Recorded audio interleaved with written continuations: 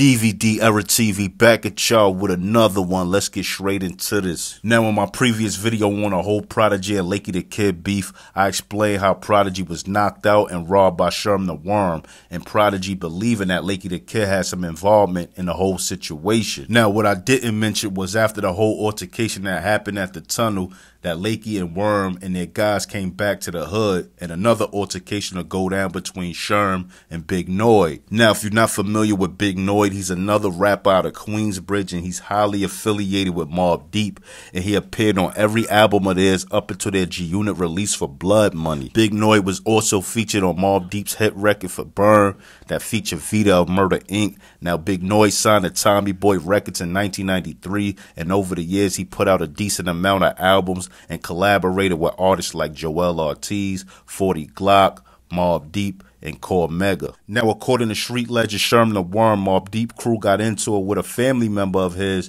from Jamaica, Queens, so he decided to teach them a lesson and get at them. Now, supposedly, Worm see them in the hood on a bench, and he pulls out on them, and the dudes from Mobb Deep camp scatters and yell out he got a gun. Now, Sherm the Worm and Prodigy see each other once again after that whole situation went down, and there'll be a lot of tension between the two from their past run-ins. Now, supposedly, this situation ended with shots being fired at the truck that Prodigy was in. So it seems like before that whole situation that went down at the tunnel, these two crews had a lot of run-ins with each other. Now, Sherm the Worm will eventually be arrested on a parole violation because supposedly twin mother filed a police report on him, and he was on parole at the time. Now, even though this beef was supposed to be left alone because Lakey was trying to bring everybody together, I guess all their past run-ins is where all the hatred came from for Mobb Deep that Lakey spoke on. Now, after the whole altercation happened with Mobb Deep after they performed at the tunnel, there'd be another situation that go down with Big Noyd and Sherm the Worm when they got back in their hood. Now, supposedly, they seen Big Noyd driving down 21st,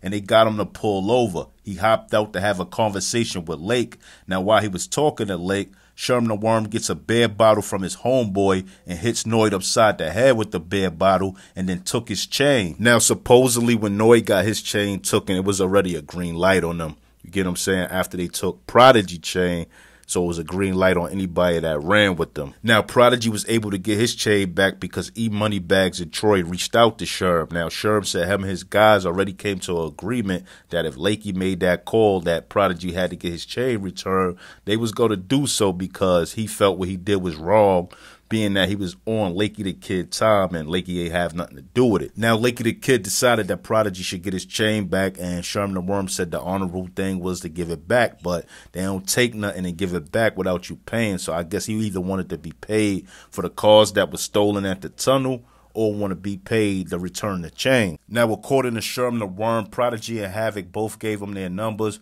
but when he contacted P, he was in the hospital at the time due to his sickle cells. But he did get to run into Havoc at the club, and Havoc basically told him, even though it's between him and P, he was going to make sure he'd still be paid. Now, supposedly, Chris Lighty got involved with the whole situation, and he gave Sherm the money he wanted. Now, I'm not sure if Big Noyd ever got his chain back, though. But anyway, if y'all want to hear the story in full detail, y'all could go check it out on Gully TV. His interview with Sherm the Worm, he explains everything in full detail. We're going to stay in Queensbridge for a little while, so if y'all feeling these old hip-hop stories, tell a friend and tell a friend about my page. Like, comment, subscribe, and hit that notification bell. More exclusive content coming, and I'm out. One.